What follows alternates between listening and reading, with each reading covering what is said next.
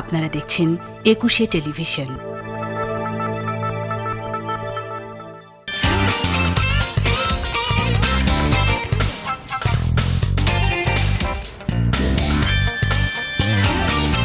Cuisine navigator. দর্শক বন্ধুরা, সবাইকে নতুন বছরের অনেক অনেক শুভকামনা জানিয়ে শুরু করছি কুজিন নেভিগেটর। আজ আমরা আপনাদের নিয়ে যাব ঢাকা থেকে গাজীপুর হয়ে রাজেন্দ্রপুর ক্যান্টনমেন্ট চেকপোস্টের ঠিক পাশ থেকে হাতের বামে ঢলিপাড়াতে, যেখানে আছে অরণ্য বিলাস রিসোর্ট। গহীন বনে কিছুটা সময় আপনাদের জন্য, যেখানটাতে হোতাপাড়া হয়েও আসতে পারেন আপনি। আসলে আমরা এটা প্রথমে শুরু করেছিলাম ব্যক্তিগতভাবে ব্যবহার করবার জন্য। এটা অনেক আগে আমাদের কেনা জমি, একটা বাংলো করেছিলাম ছোটোখাটো, নিজেরা পারিবারিকভাবে থাকবো, এসে এই অরণ্যের সৌন্দর্য উপভোগ করব। কিন্তু কালের ব্যবধানে আস্তে আস্তে আমরা চিন্তা করলাম এটাকে কেন সবাই মিলে ব্যবহার করি না কেন। আপনারা এখানে আসলে সত্যি বিশ্বাস করবেন, নির্জনতা এবং সৌন্দর্য মানুষকে কতটা ভালোবাসতে শেখায়, কতটুকু নিবিড় করে তুলে একজন আরেকজনকে। আপনারা আপনাদের অবসরে নিশ্চয়ই এখানে আসবেন। আমরা বিশ্বাস করি আপনাদের প্রতিটি বিষয়ের দিকে আমরা সুনজর রাখতে পারবো। কুজিন নেভিগেটর নিয়ে আমরা আছি রাজেন্দ্রপুরের কাপাসিয়াতে। এটা রাজেন্দ্রপুর ক্যান্টনমেন্টের খুব কাছে, যেখানে একটা রিসোর্ট আছে, আর সেই রিসোর্টের নাম হচ্ছে অরণ্য বিলাস। আর এই অরণ্য বিলাসে ঘুরতে যিনি আমাকে নিয়ে এসেছেন তিনি হচ্ছেন আমাদের গানের পাখি দিলরুবা খান। পাগল মন নিয়ে সে সবসময় ঘুরে বেড়ায়, পাগল মন দিয়ে বোধহয় এটা খুঁজে পেয়েছে। খুব সুন্দর একটা রিসোর্টে আমরা এসেছি, যেখানে আজকে আপনাদের আমরা দেখাবো কিছু রেসিপি, অবশ্যই দিলরুবা খানের পছন্দের রেসিপি। কেমন আছেন, কেমন লাগছে? এটা এর আগে মানে আজকের আগে আমি আরো এসছি। আজকে কেমন লাগছে? আজকে তো অদ্ভুত লাগছে, এই জন্য যে তুমি এসছো সাথে, সেই সঙ্গে আমি রান্না করব, এটাও একটা ব্যাপার। আমার খুব মজা লাগছে যে আপনার রেসিপি পাবো আজকে, কারণ ওই স্টুডিওতে বসে যখন রান্না করি সেটার ফ্লেভার একরকম, আর যখন আমরা মানে বাইরে এসে প্রকৃতির সাথে রান্না করি সেটা কিন্তু অন্যরকম একটা ব্যাপার থাকে। এই জায়গাটা খুঁজে পেলেন কি করে? ছোট একটা গল্প আছে এরিনা। গল্পটা হচ্ছে যে আমি একবার গান করতে এসেছিলাম এখানে। আচ্ছা। গান করতে আসার পরে হঠাৎ করে আমরা ঘুরে বেড়াচ্ছিলাম আমরা সবাই, আস্তে আস্তে এটা দেখলাম গেটে অরণ্য বিলাস, সবাই দেখি ভিতরে ঢুকে দেখি কেমন, দেখলাম খুব ভালো লাগলো। আচ্ছা। তারপরে খুঁজলাম আর কি, যে এরপরে কখনো গানের অনুষ্ঠান অথবা এখানে পিকনিক করার জন্য ওনারকে ও মা খুঁজে দেখি যে ও আমার দেবর। বাবা এবং জায়গাটা খুব সুন্দর একটা জায়গা, খুব সুন্দর, মাঝখানে কটেজটা অসাধারণ অসাধারণ অসাধারণ। আচ্ছা, এই সুন্দর হাঁস টাসগুলো তাই না, শাপলা ফুল। আচ্ছা, এখানে আসলে মনে হয় না মনটা পাগল হয়ে গেল? গানটা হলে কেমন হয়?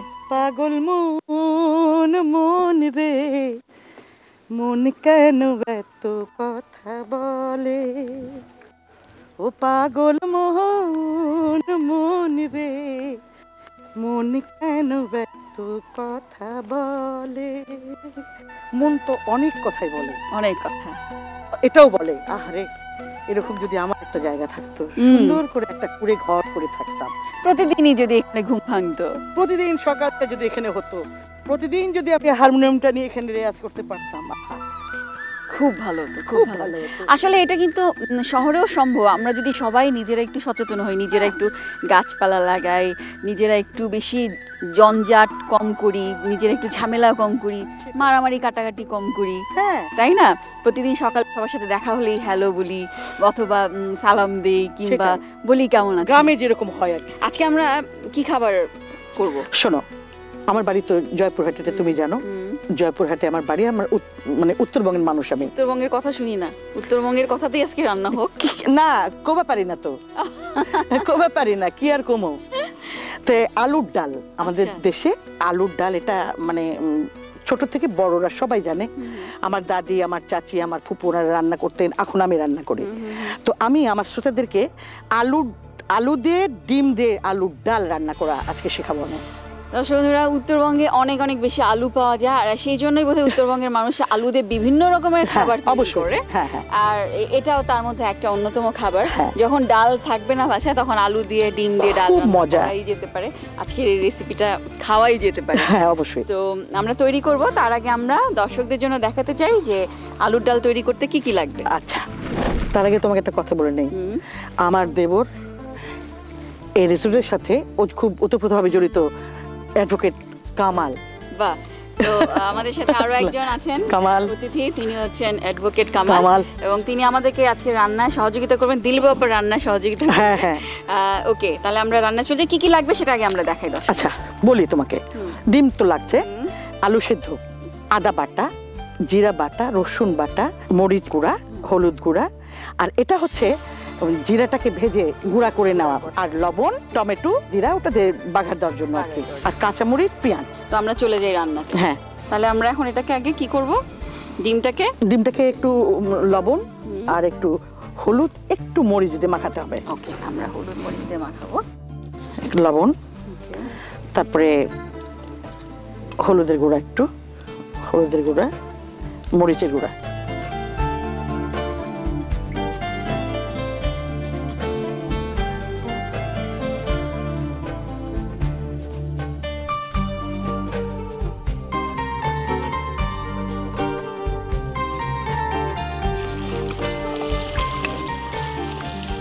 ডিম ভাজাটা মাঝে মাঝে একটু কঠিন, তার কারণ হচ্ছে যে তেল ছিটে আসে, কিন্তু গায়ে পড়লে একদম ছেঁকা।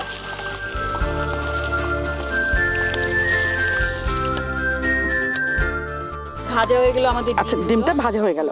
এখন এর মধ্যে আমি যেহেতু তরকারিটা রান্না করব, ফোড়নটা দিব। জিরার ফোড়নটা দিচ্ছি। জিরার যে ফোড়নটা দিলাম এরিনা, এটা কিন্তু একটু লাল হতে হবে, কিন্তু তা না হলে এটার গন্ধ পাওয়া যাবে না। টেস্ট হচ্ছে জিরার ফোড়নটা।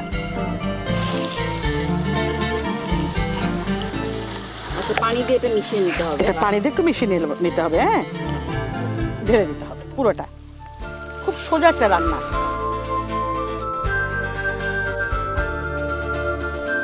হলুদ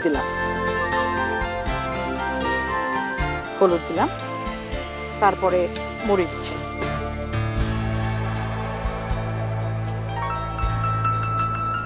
তারপরে রসুনটা দিলাম,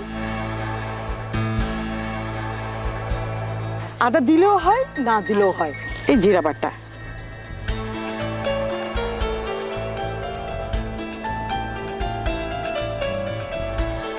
বাহ, অনেক সুন্দর গন্ধ আসতেছে।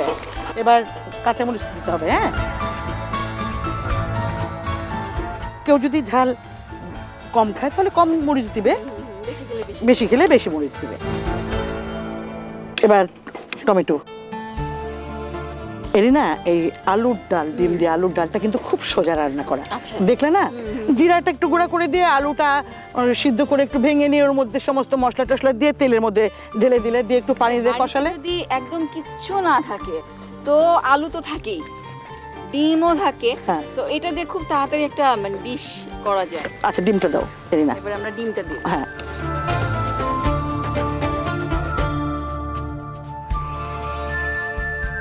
যেহেতু ডিমটা দিয়ে ফেলেছি, এখন পানি দাও। পানি দেবো। হ্যাঁ, এটা কিন্তু আরেকটা ব্যাপার আছে এরিনা। ব্যাপারটা হচ্ছে, এটা যখন তুমি নামাবে তখন কিন্তু একটু পাতলা করে নামাতে হবে। আচ্ছা, তা না হলে এটা ইয়ে হওয়ার পরে শুকিয়ে যায়, নামানোর পরে পানিটা খেয়ে ফেলে। হ্যাঁ,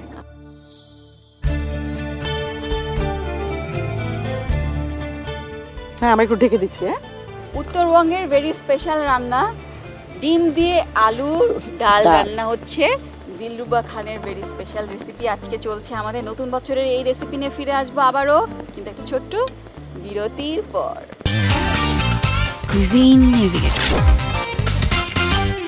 ফিরে এলাম বিরতির পর। দর্শক বন্ধুরা, চলছে আমাদের উত্তরবঙ্গের স্পেশাল একটা রান্না, ডিম দিয়ে আলুর ডাল। আছে সাথে দিলরুবা খান এবং তার সহযোগী আছেন তার দেবর অ্যাডভোকেট কামাল। আমাদের ডালটা অলমোস্ট হয়ে গেছে, সো আমরা এখন একটু পরিবেশন করার জন্য ডালটাকে ঢালবো।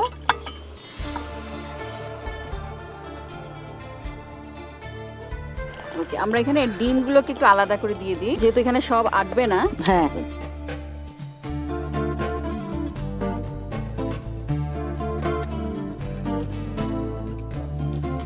ডিম, টমেটো, আলু দিয়ে আলুর ডাল।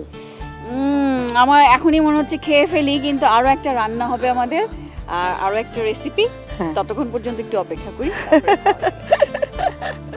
আপনাদের জন্য এখানে রেসিপি দিচ্ছে আমাদের দিলরুবা খান। যিনি এবারে তার নেক্সট রেসিপিটা দিবেন। এবার কি রেসিপি হবে আপনার? একটা তো উত্তরবঙ্গের খাবার আলুর ডাল করলাম, এবার করবো দক্ষিণবঙ্গের খাবার। বাহ বাহ বাহ, উত্তর দক্ষিণ দুটোই নিয়ে নিল। হ্যাঁ আচ্ছা আচ্ছা, এটা হচ্ছে, এটার নাম হচ্ছে নারকেল দিয়ে চিংড়ি মাছ। নারকেল, শুধু নারকেল না কিন্তু, এর সাথে মূলা শাকও আছে। তাহলে আমরা বলতে পারি নারকেল মূলা চিংড়ি। নারকেল মূলা চিংড়ি কারি। হ্যাঁ, চিংড়ি কারি এটা। তো আজকে নারকেল, তারপরে চিংড়ি মাছ আর মূলা শাক দিয়ে রান্না করবো। তো আমরা দর্শকদের জন্য একটু আগে বলে দিই কি কি লাগছে আমাদের উপকরণগুলো। আচ্ছা, এটা হচ্ছে মূলা শাক। মূলা শাকটা কুচি কুচি করে কাটতে হবে। মূলা শাক, এটা আদা, এটা জিরা বাটা, রসুন বাটা, পেঁয়াজ কুচি, কাঁচামরিচ কুচি, আর এটা হচ্ছে নারকেল বাটা বেটে নিয়েছে। লবণ, হলুদের গুঁড়া, মরিচের গুঁড়া, সয়াবিন তেল, মানে রান্নার জন্য তেল লাগবে, এবং সেই সাথে আছে চিংড়ি মাছ। বড় বড় চিংড়ি হতে পারে নাকি এই সাইজের? না, মানে বড় বড় চিংড়ি না, চিংড়ি মাছ হলেই হলো আর কি। আচ্ছা, বেশি ছোট চিংড়ি ভালো লাগে না, এইরকম। হ্যাঁ, চিংড়ি হলে ভালো নাকি? হ্যাঁ হ্যাঁ। ওকে, তো আমরা এখন রান্না করব। আর আমাদের কামাল ভাই আপনাকে যেহেতু সহযোগিতা করবেন, তো কামাল ভাই এদিকে চলে আসেন। কামাল, ওদিকে যাও তুমি। রান্না শুরু করব এখন। হ্যাঁ,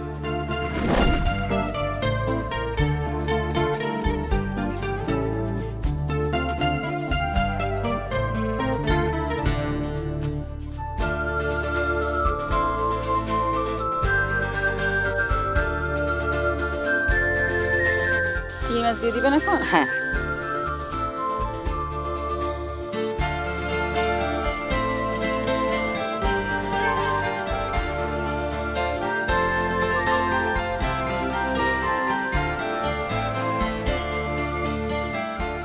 সেই সঙ্গে দক্ষিণবঙ্গের মানুষের কাছে মাপ চেয়ে নেই, যদি আমার ভুল হয়ে থাকে ক্ষমা সুন্দর দৃষ্টিতে দেখবেন। তবে আপনার রান্না বোধহয় এক একজন এক এক ভাবে করে, এটাতে বোধহয় মানে খুব একটা ভুলের কিছু নাই।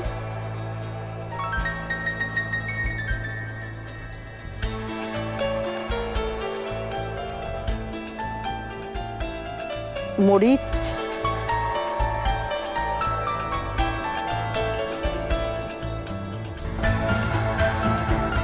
রসুন দাও।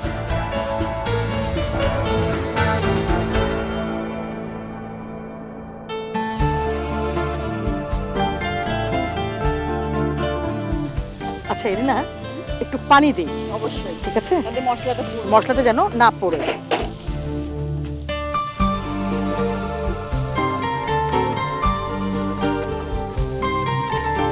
একটু জিরাটা দাও।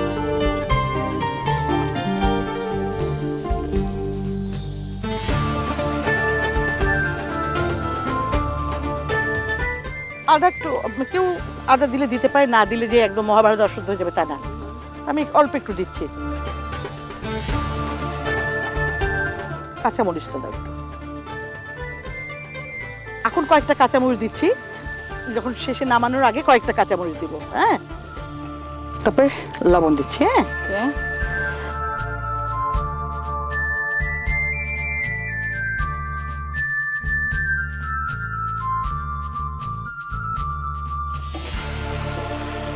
আচ্ছা, একটু কষানো হয়ে গেছে। এখন নারকেলটা,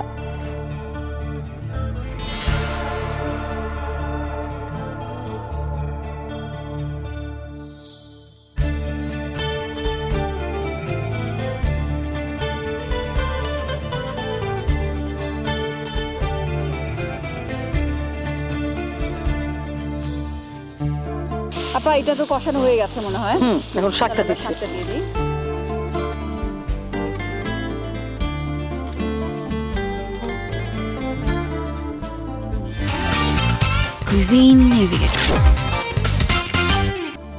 আমি জানি তুমি কি বলবা, তোর মুখ থেকে কে নিয়েছে আমি কথা। বলো তো, তুমি গান শুনতে চাচ্ছ না? অবশ্যই, কারণ রান্না করার সময় সবাই কিন্তু যারা গান জানে না তারাও গুনগুন করে। আমিও গাই। একটা গান আমি শোনাচ্ছি, আমার খুব পছন্দের গান। আমার কাঙ্ক্ষের কলসি গিয়াছে ভাসি, মাঝি রে তোর নৌকার ঢেউ লাগিয়া রে, মাঝি রে তোর নৌকার ঢেউ লাগিয়া, ধীরে তোরি বাইয়া যদি সাগর হইতে পার, তবে কি আর কলসি খানা ভাসিত আমার, আর সহে না দেরি, আমি উপায় কি করি, গৃহে যাওয়ার সময় গেল গইয়া রে, গৃহে যাওয়ার সময় গেল গইয়া। বাহ বাহ বাহ, তখনকার দিনে এই মাঝি নৌকা কলসের সঙ্গে অনেক ভালো সম্পর্ক ছিল। এখন অল্প একটু পানি দিতে হবে, অল্প, এতটুকু, খুব কম টাইম। হ্যাঁ দাও।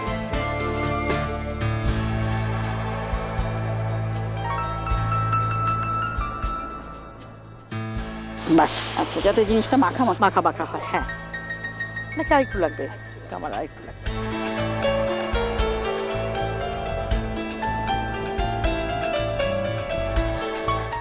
এবার এরেনে আমি একটা গান শোনাতে চাই কামাল। গানটা হচ্ছে হাসুন রাজার গান। আমার ঈদের মধ্যে যে অ্যালবামটা বেরিয়েছিল ওই অ্যালবামে আমি গানটা গিয়েছিলাম, গানটা আমি শোনাতে চাই।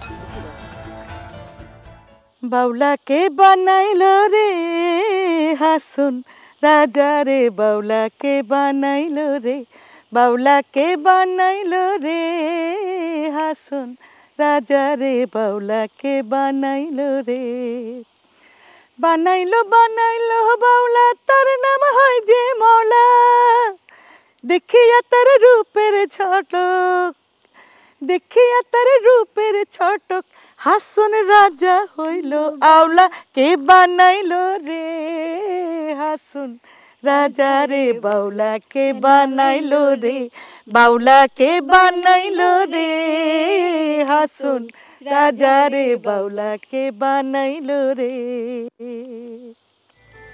আসলে হাসন রাজার গান মানে কোন গান ছেড়ে কোন গানে যাবো আমরা? সব গানই সুন্দর। আচ্ছা এরিনা, রান্নাটা হয়ে গেছে। ওয়াও, এত সুন্দর গন্ধ বের হচ্ছে। আপনারা যদি বাড়িতে না করেন তাহলে বুঝবেন না যে আসলে এটা স্মেলটা কি। আচ্ছা, আমি এখানে একটু দাঁড়িয়ে ঢালো। বসে আছি, তো আমরা এখন পরিবেশন করব। করো, হ্যাঁ। ওকে, আমি বেড়ে ফেলি তাহলে।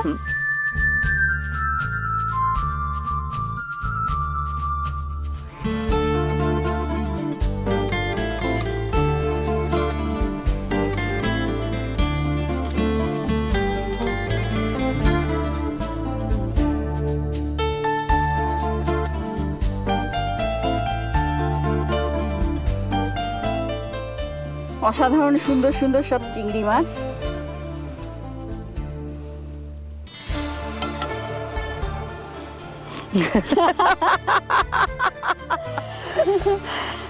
খুবই ইয়ামি এবং এত মজার গন্ধ বেরোচ্ছে।